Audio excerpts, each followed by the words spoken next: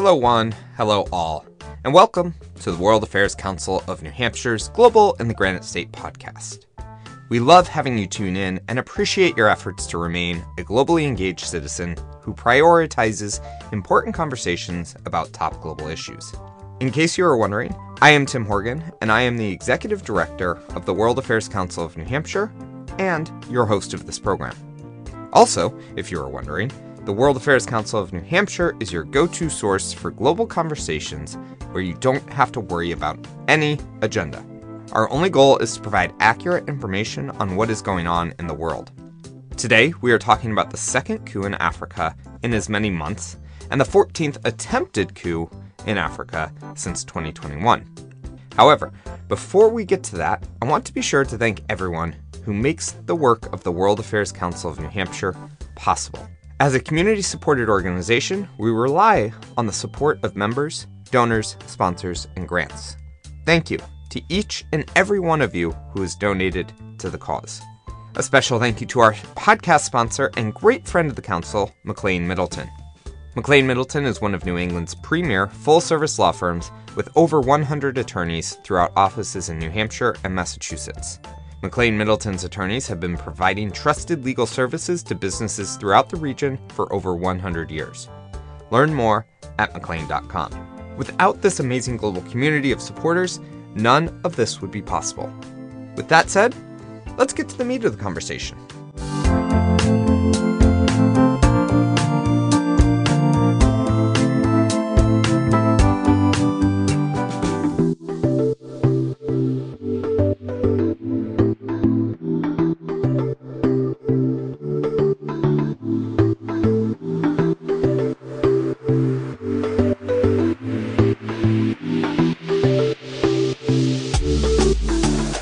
Okay, I did not think we would be back here talking about coups in Africa after covering the one in Niger for last month's episode, but here we are. With the military takeover in Gabon on August 30th, we are left to wonder who is next in the series of undemocratic transfers of power, seemingly to be led by the presidential guards. If I was a leader of an African country today, I would be watching my own presidential guard really closely these days. Of course, as we learned in last month's episode, taking down the leader of the presidential guard is not necessarily the way to go here, but man, you've got to hope that you've got a great relationship with whoever is overseeing your protection. When those charged with protecting you are the ones overthrowing you, well, you just don't have much of a chance. Anyway, as reports came out about the latest coup, there was a lot of shock and surprise, particularly since this happened hours after President Ali Bongo was elected to a third term as president. We will get into that a little later, but I was so happy to connect with Jean Hakuzimana, founder and director of NH Songa, and a deputy editor at Amhambo Africa. You can read more about his background in the episode description. I'm from Rwanda, that's where I was born, and I had a chance to work in few countries in Africa. That gave me the broad picture of Africa in many angles. So I was a journalist, and I'm still doing that. So, hours after President Ali Bongo was declared the winner of the latest election, the leader of the Presidential Guard initiated a coup attempt and placed President Bongo in custody. Now, a couple of things to note about elections in Gabon. Ali Bongo succeeded his father, Omar, as president. Omar had served as president for over 40 years, and this was Ali's attempt to secure a third term. Term limits for president were abolished in 2003, so that was not a legal concern, although many would find that concerning. But there were changes made to how the president was elected earlier this year. Instead of having a 2-round system, it was reduced to 1, and the term was reduced from 7 to 5 years. What this means is that whoever got the most votes in the single round would win the presidency, not needing an actual majority, as was previously required. This can make it easier for the incumbent to win re-election, as the multiple parties split the opposition vote. In addition, you will find that in most of these countries, it's a deal done, So you go to election, but you know how it will look like. Imagine someone who has been managing the whole power for those years. It's hard to lose. You have the military, you have the money, you have the government coffin. you have everything that is in your power to win the elections. So that's how it has been. There is that populism. When the election period comes, people will make sure that everyone is singing the same song, chanting the next president, who is the current president. And then during the election day, it's like going to finish the job. There's no that stiff competition among contenders, or you will always sometimes find that the ongoing president or the incumbent has organized the way that he will have a second line of candidates who are weak and who he can manage.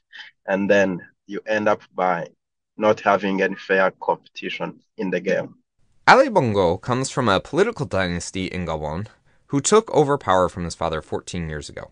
All told, the father and son held power for 50 something actually, because Omar Bongo, who is the father of Ali Bongo is ousted now, but Omar Bongo took the power in 67. That's back in days. I was not born, but I remember that name when I was growing up as the name that was around the news, Omar Bongo, the president of Gabon. So he has been there from 67 up to 2009 when he died. He was still the president. And then he passed that baton to his son, Ali Bongo, who managed the transitional period and then found a way into getting elected as the president until serving 2 terms, until 2 weeks ago when he wanted to serve another third term. That's more than 10 years on power. And yeah, that's how the family has been keeping the power in the same room, in the same family house from 67 up to almost now. It is then interesting to wonder how the people of Gabon may feel about this takeover. If you believe the results of this election, President Bongo gained 64% of the total vote, with voter turnout pegged at 56% of registered voters. It seems pretty solid. However, earlier this year, one of his main rivals was detained at the border and accused of money laundering. Based on reporting by the BBC, many people seemed tired of the Bongo family's dynasty and celebrated this military takeover. My analysis would be that people were happy to see him going. What I'm not sure is how they feel about a new one, because, again, the same family lineup is still emerging, because the current strongman in Gabon is the cousin to the president. So it's not a direct cut between the family or extended family with the power. But people are not happy, because I was there in 2016 when there was another election where Ali Bongo also won, and there was a lot of riots in the streets. That one, many analysts, they believe he lost it, but the guy who was the second candidate won it, but he was not given the opportunity to rule Gabon. That was a popular guy named Jean Ping, who has been the secretary of the African Union. He was known all over the town, and the people were so angry so that they took streets to demonstrate that this was not a fair game where you have defrauded us, you have taken our victory, and you have given to Ali Bongo, who gave it to himself. How did President Bongo then win this election with a huge majority of voters if the people of Gabon seemed happy to see him go? What are some of the factors that allowed a seemingly unpopular president to retain power through an election? This time around, the candidates were so weak, very weak. The contenders, who is, let's say, Ondo, who was the second candidate, he was not that strong, but also there is another number of other candidates that is not giving a chance to the opposition. In many ways, for these countries, when the second candidate can win, it's when he has a unity with the other candidates, then they manage to erect a front that can go against the current president. But for this time, the other candidates were divided, and there was no chance for this guy. But for 2016, which was the previous election, they were united around the jumping candidates, and I remember their headquarters was near my house. I can see all political opponents coming together to make a big, front against the Ali Bongo. And that's why they managed to bring people to the election centers. People were mobilized and we're going to win this. We're going to oust this family that has been taking out of our economy for these decades. And they did, but they didn't have a chance because Ali Bongo managed the way to sneak in and grab the power again. But this time, the opposition was weak, which I believe Ali Bongo had a chance to win it again. Looking past the election and to why this coup happened now, it becomes clear that the military leaders here realized they needed additional rationale from other coup leaders in the region as to why Bongo needed to be removed from power. I will note here, again, the term limits for a president in Gabon were eliminated in 2003, and Ali Bongo's father served for 42 years. I point this out as it directly contradicts some of the reasoning the junta has given. For example, General Origi Nguema was saying that President Ali Bongo has violated the constitution. He is not allowed to have a third term, which could be true because most of presidents in Africa, they are easily changing the constitution to grab a third term when they were allowed to serve 2 terms. And then they find a way to easily change the constitution when they are still on the power. They add more terms or they extend or whatever. So that's what those generals sometimes they present as a reason. We think you have violated the constitution. Now we want to bring back the order. That's what is happening with the general in Gabon. He has also another line of explaining why he took power. He said the president is not able to serve. He had a stroke. It is interesting, although not unusual, that they have invoked the Constitution here, as I'm pretty sure it doesn't say anything about a military coup being the proper way to resolve constitutional issues. It seems like perhaps that could be the purview of the Constitutional Court in Gabon. Now, the Constitutional Court is composed of 3 members appointed by the President, 2 by the National Assembly, 1 by the Senate, and 3 by the Superior Council of the Judiciary, which itself is headed by the President and the Justice Minister, meaning that allies of the President fill 6 of the 9 seats, so it might not be the most reliable court. However, the military has at least paid lip service to democracy and a return to civilian rule, indicating that they need 2 years to set up fresh elections. I believe those are empty words. They have not proven to be true because if you go in 70s, when you go back to analyze some speeches of the now ruling all the presidents, you will find that that's what they've been saying. If you take, for example, Museveni's speech when he was descending to power in Uganda, we're going to make sure that democracy is right. We're going to make sure that we serve few terms and we are all done. So those are the beginning words. But since you are in the Paris, when you have seen the red carpet for some years, it's like it sticks in your mind that you don't want to go. The more you compile, you bring the power into your fist, the more you want to hold it until. I think those are empty words. I don't recall quite the way it has been very successful from a military coup d'etat to a civilian order, which I really feel. I'm trying to have reservation. I'm looking forward to see how the Chadian young man will make it the president in Chad, how he will return to civilian institutions. I'm waiting. So I don't feel it's something that is going to happen. They will find a way to get out of the military, but without getting out, calling themselves civilians, then represent again to the election. And they know that they're going to be elected. Again, even though many people may be happy to see the Bongo family go, it seems that they might not be much happier with the new regime, as many commentators have identified that this coup was not undertaken to improve lives, but rather to maintain the power of the elites. That seems to be the case in almost all coups, not surprisingly, but the similarities between this coup and the one in Niger continue beyond this. Both were undertaken by the leader of the Presidential Guard. Both countries receive high levels of international aid each year, which is now jeopardized by the coup, and both were undertaken without violence. However, one big difference is that Niger seemed on the right path and moving forward with its democracy, while Gabon continued its long history of dynastic rule and kleptocracy. In addition, Gabon has not seen the same problems with insurgency that the countries in the Sahel have. However, as we talked about in last month's episode, the leaders of the military are not changing in these countries. So is there really going to be improved security? In the cases of Mali and Burkina Faso, the security situation has actually further deteriorated.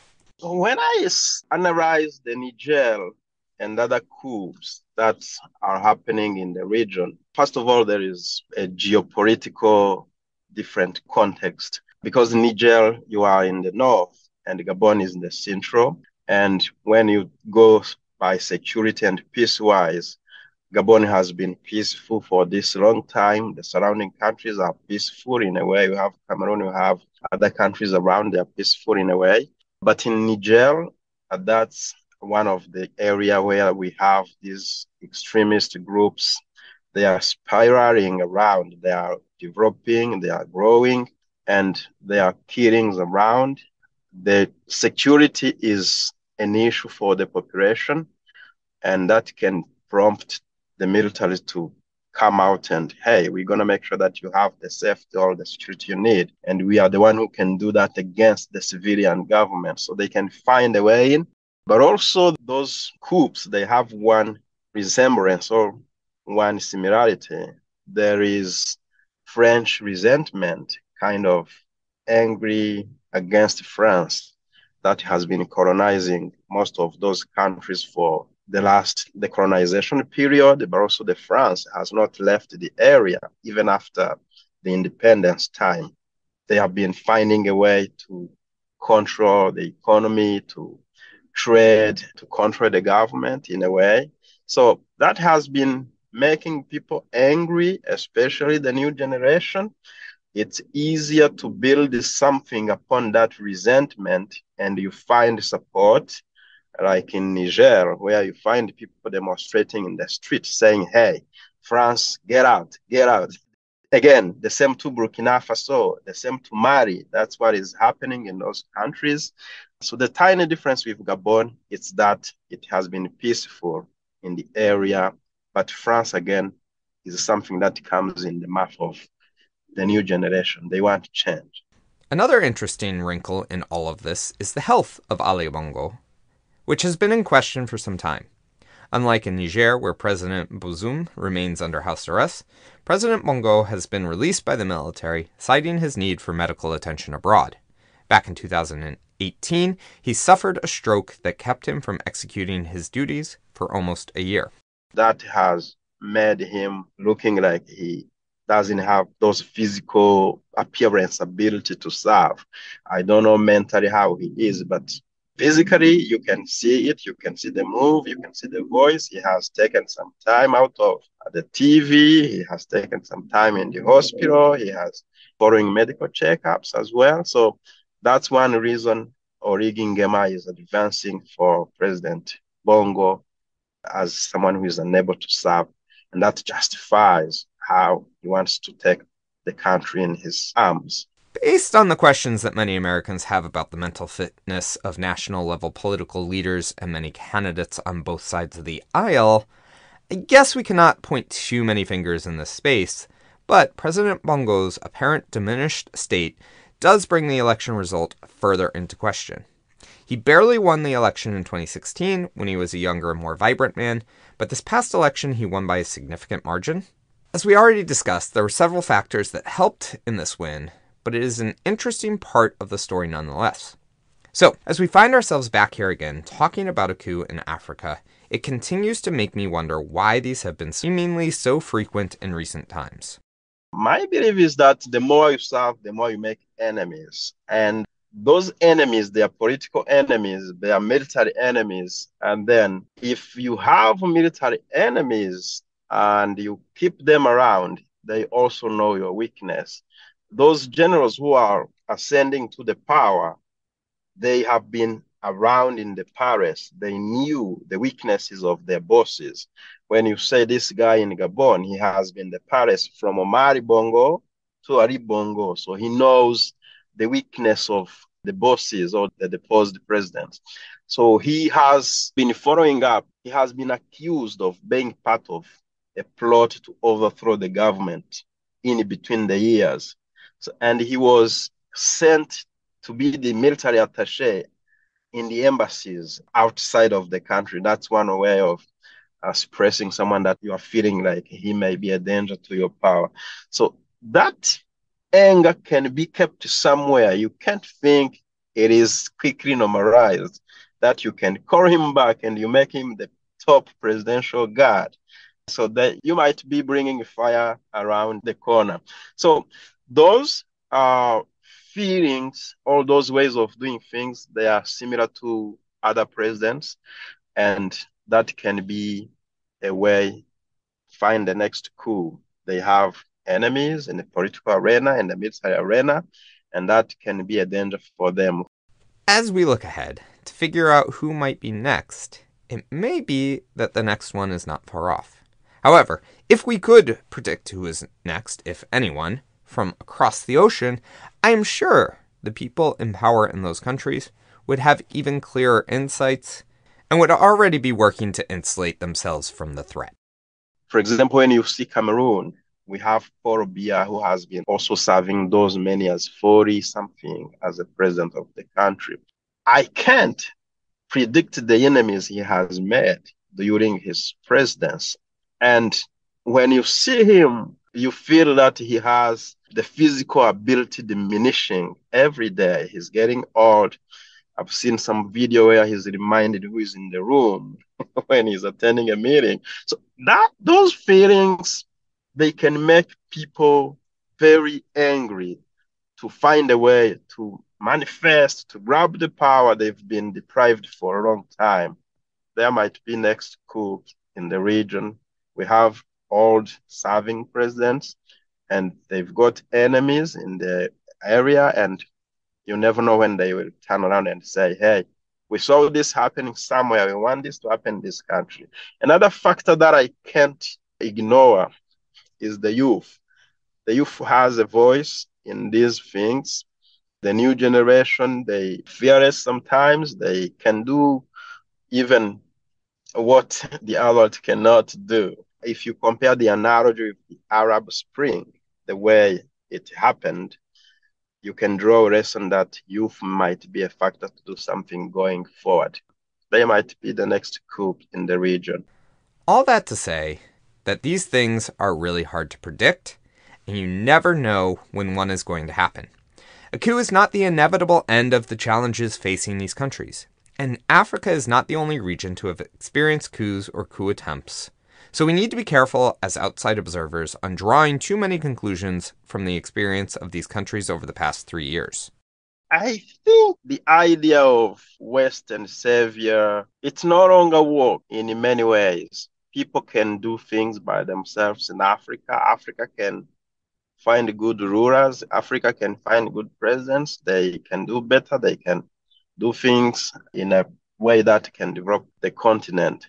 But again, that Western hand is still weighing in the African affairs. It might be not seen openly, but I believe it's invisible, but it's working hard. When you have one strong national leadership, it can prove things to work. But if you have a weak national leadership, it will always find a way to call the Western intervention, Western saviorism as the necessary ingredient to make things work in the country. Seemingly, however, many countries in Africa fall into what is called the resource trap. That those countries that have a lot of mineral, oil, or other resource wealth tend to not develop as quickly, and the spoils are not shared broadly. This is true for Gabon, where about 1/3 of the population lives under the poverty line, meaning under $5.50 a day. The unemployment rate has reached 22%. The UN has estimated that around $600 to $700 million are lost to corruption each and every year. You see this time and again around the world, and something that developed countries have exploited in the past. Because if you find a country like Congo, Democratic Republic of Congo, it's among the top in terms of mineral resources richness, but it's also among the top in terms of poverty. And if you try to understand what's going on between the two extremes, poverty and richness in the mineral resources, you can find an answer in both Western, but also in Congo. That's an example that I was taking. In Western, why? Because we really know who is looking for those minerals to transform them. We know what they make. We know how they are transformed. We have electrical powered vehicles. We are driving them now. So we have the top technology in America. We know how it is made. We know what it needs in terms of raw materials. Where do we get them? Where do we get them? We have to find them from Congo. We have to find them from Niger, the uranium and ETC resources. But also, when you go to Congo on the other side, you will find a government that is kindly present in Kinshasa, the capital. But if you go in the surrounding towns, another example that I can tell you is I was looking on a road in Niger that's used for transportation of uranium from where it is extracted to airport. The road is very walkable. It's hard to walk on that street or to ride on that street. And the street is carrying every day billions of value products. And you will ask yourself, so how this is working? You have richness somewhere, you can't even get there on a proper made road, but everyone knows that what is extracted from there, it's a bunch of richness that is going somewhere to be transformed to make billions. And then you feel like, how can this difference be? Either you have a weakness on the other side and you have strength on the other side. When we have both, people can sit in the room and discuss, hey, you are taking these materials. We want them to be transformed in our area. We want investment in our area. Yes, we don't have the final industry to transform this, but we have the raw materials. Let's have a partnership to develop together. So that is missing in the game. If it is found, Africa can try to do better than it is doing today. In addition, the elites of these countries need to work to make sure the benefits of the sale of these resources are shared broadly with society rather than locked away in their own personal bank accounts. It is unfortunate to see this continue to happen in countries around the world. If we want to find a way to end these undemocratic transitions, putting an end to corruption is key in that fight. Of course, as people begin to wonder how yet another coup in a country far, far away matters to them, I want to bring the conversation around to focus a little on immigration. We recently saw a surge of asylees queuing at the U.S. southern border, with activists having called it a mini United Nations, pointing to the fact that there are people from all over the world who are trying to find a way to come to America. While it may seem like the U.S. is isolated from the refugee crisis in Africa, it may shock people to hear that many Africans do make it to the southern border after a very arduous journey.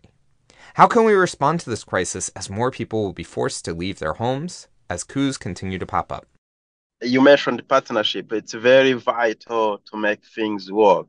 You mentioned immigrants. When you see the Mediterranean road, where hundreds of thousands are dying every day, youth people, strong people can contribute to the regeneration of economies of countries. It's a shame to the entire community, if I may say. And why is it happening? People are losing hope. People are hopeless, and they don't find any other way except taking those dangerous roads in the sea with a boat, with a canoe. You can't paddle this for those many days in the sea. So they take that road knowing what happened to the previous ones and knowing the dangers they may meet, but they don't have another choice to make. Why is it happening? Because countries in Africa, in Asia, the countries in the other side of the world, the Western countries, they are getting richer. Not everyone, but we have that wealth accumulation among the wealthiest. It's getting bigger. We are celebrating being among the billionaires every day. We celebrate that. So there is that lack of partnership and accountability and responsibility. Humanism, they are very paramount to tackle this challenge around the world. The movements of immigrations that you are seeing, there is no question that it's propelled by the lack of resources, the climate change that is also a big issue nowadays. The conflicts in the areas, when you go, for example, to the countries we've been mentioning in Africa, if you count active conflicts, there are more than 10. You go in Congo, you find an active conflict. You go in those Sahel countries, there is active military conflicts. You go in Nigeria, you have Boko Haram conflict in the area, which is touching many countries, not only Nigeria, Cameroon, Nigeria we mentioned, Central Africa, there is an active conflict. So these conflicts, those wars, they are propelling the movements of immigrants. First of all, people are going to camps, internal camps, and from those camps, if they have a chance, they will be resettled in a third country, namely USA, Australia, or Europe, Belgium, or whatever. That's the trend we are seeing. And countries are corrupt. The corruption is at high level. You find among those countries we've been mentioning that the management of the national wealth is among few people. And there is no hope for the normal citizen or the normal population. So those are many reasons that are pushing people to take a way out of the country to find any hope. Where? In those developed countries. When they get there, it's another issue again. Beyond the immigration issue, the coup in Gabon further signals that military takeovers are a legitimate means to changing government, particularly in light of the weak response from international organizations. In addition, the country of Gabon is part of OPEC, the Organization of Petroleum Exporting Countries, and with gas prices starting to rise again, any further disruption to this global market will increase pressures on prices. They are also one of the top exporters of manganese, which is a critical component in steel production. It also continues to show the decaying nature of the international order, as might makes right becomes the thinking in countries across the world. Finally, it has shown a weakness of Western-led development and support. Despite the millions of dollars spent on aid in these countries, development was just not forthcoming.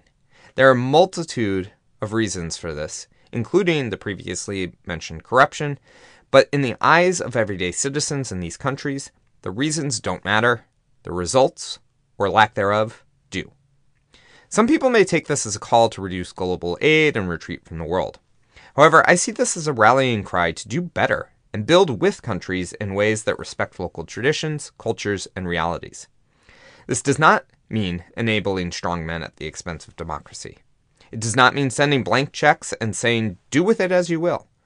Also does not mean ramming economic changes through that might not make sense for a given context. Western-led democracies are responsive to their own populations and bring community leaders into the policy-making process in various ways.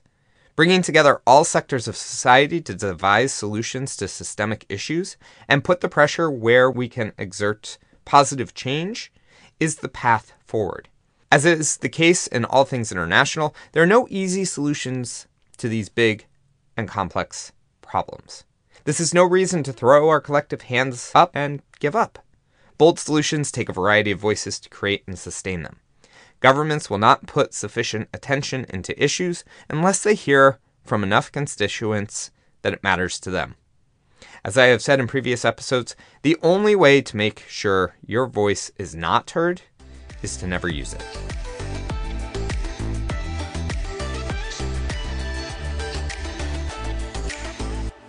This has been the Global and the Granite State podcast, a program of the World Affairs Council of New Hampshire. Thank you for taking the time to listen and to continue engaging in global conversations that broaden understanding and help make your little slice of the world better. If you have any feedback on this episode or the full series, I would love to hear it. We want to know what interests you and how we can better serve our diverse global community. You know the drill. Tim Horgan is the host, producer, director, audio technician, and yada yada yada yada. Our theme music is Admin by A.A. Alto, and our interlude music is Stay Free by Bo DeLeesens. We'll be back next month with another great conversation, and we hope you will too.